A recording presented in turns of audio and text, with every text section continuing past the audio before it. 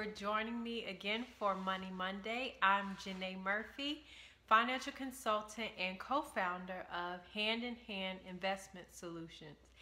If this is your first time tuning in to Money Mondays, it's just a time where I offer financial advice and tips to help get you through the week. So this week's topic is about balance transfers. I got a question last week to address it in this week's feature, and so that's what I'm going to do.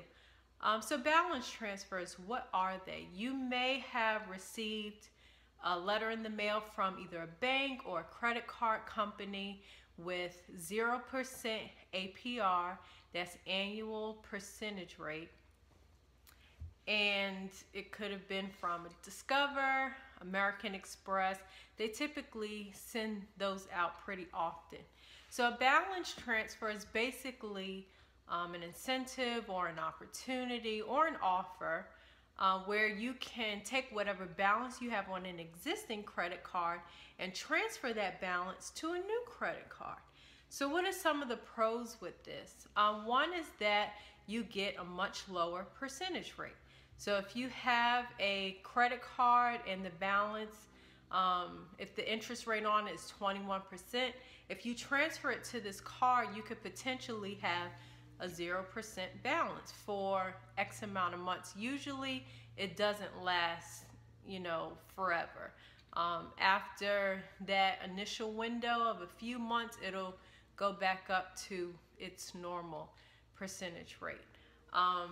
With having a 0% rate, you can potentially save money. For instance, I had clients who had transferred their balances from their credit cards to a different credit card. They had done a balance transfer, and as long as they paid that off within 15 months, they would have to pay no interest. So that's one of the pros of it, is that you can save money and the interest you would pay if you keep it on an existing credit card. So what are some of the cons? When you think about credit, there are different factors that make up your credit score. And one of those is new credit, which counts for 15% of your score. So when you do a balance transfer, you're essentially opening up a new credit account.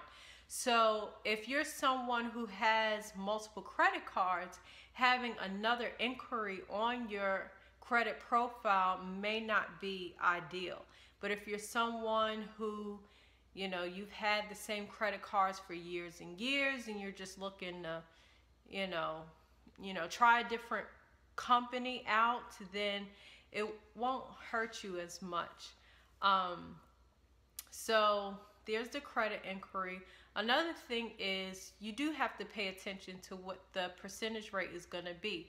With most credit cards, they offer some type of incentive with being an existing customer, and you may lose that if you switch to a different card. Another thing too is payment history. Say for instance you transfer a balance of a credit card from one to another. If you close out that old credit card, all of your payment history that you had with that card, if you close it, it's lost. And credit payment history actually accounts for 35% of your score. So one word of advice, you don't want to close accounts that have been open for a long amount of time, because that payment history, if it's favorable, will work in your favor. So those are some things to keep in mind if it's something that you're considering to do. I do know people who have done it and it's been very great for them. I don't really know of people who it didn't work out for, but it's a case-by-case basis.